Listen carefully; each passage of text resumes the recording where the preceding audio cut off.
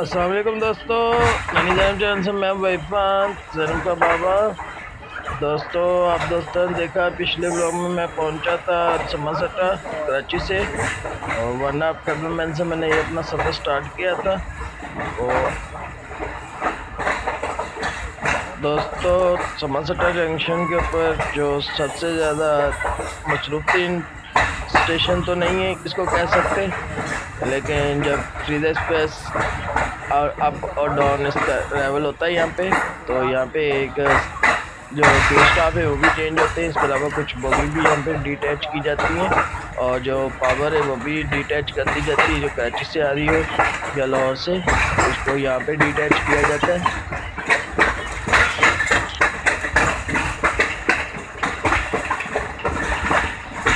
दोस्तों, आप देख सकते हैं यहाँ पे बाकायदा वॉशिंग लाइन भी मौजूद है। और इसी दौर में दोस्तों यहाँ पे काफ़ी ज़्यादा मसरूफ़ ये जंक्शन हुआ करता था, लेकिन अब ये नहीं इस तरह का कोई भी एक्टिविटी यहाँ पे मौजूद। दोस्तों, जो आप थर्ड लाइन देख रहे हैं ये प्राइवेट sammasatta ब्रांच लाइन है। मैं ऊपर लिख के भी लगा दूँगा। ये आप देख सकते हैं यहाँ से ये लाइन डिटैच हो रही है। और इसके अलावा दोस्तों आगे लोधरा जंक्शन के ऊपर भी एक लाइन अलग होती है ML1 से, जो कि स्कॉटलैंड जानिया रास्ता हरवल पहुंचती है। और हम दोस्तों ML1 पे ही अपना ट्रैवल करेंगे मुल्तान तक।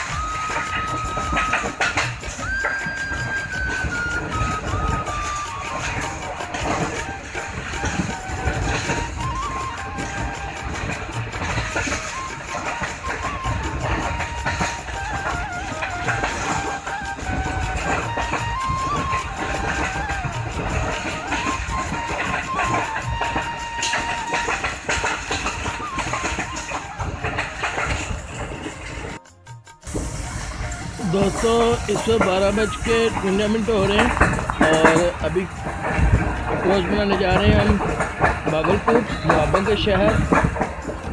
तो मेरे आपने लाहौर से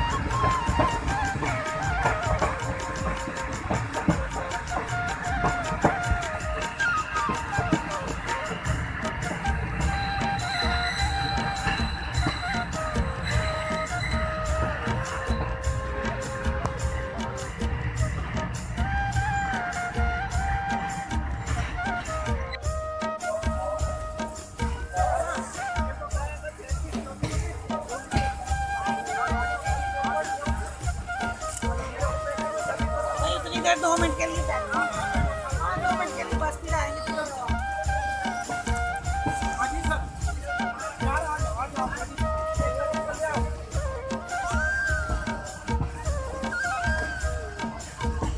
हमको उतरना है, हमको जाना तो नहीं है। आप जल्दी आ जाओ, तेरे को जगह नहीं हूँ।